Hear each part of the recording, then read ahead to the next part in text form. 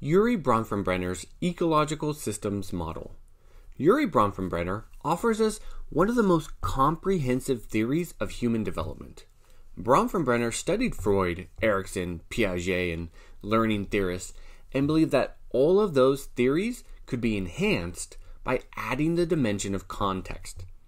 What is being taught and how society interprets situations depends on who is involved in the life of a child and on when and where a child lives. Bronfenbrenner's ecological systems model explains the direct and indirect influences on an individual's development. Microsystems.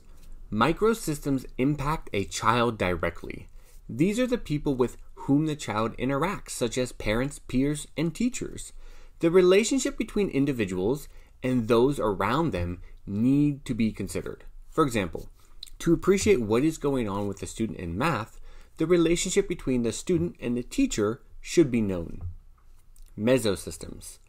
Mesosystems are interactions between those surrounding the individual. The relationship between parents and schools, for example, will indirectly affect the child. Macrosystems. We find cultural values and beliefs at the level of macrosystems.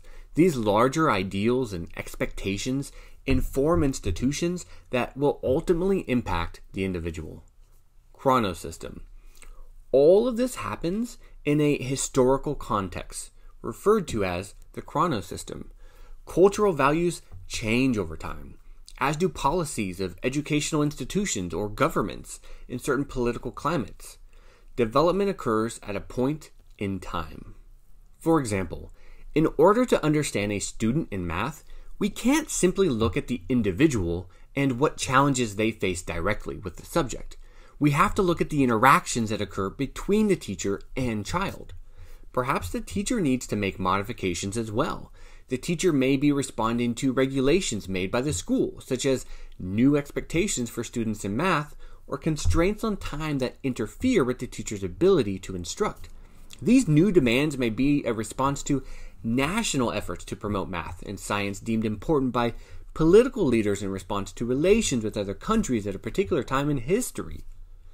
Bronfenbrenner's ecological systems model challenges us to go beyond the individual if we want to understand human development and promote improvements.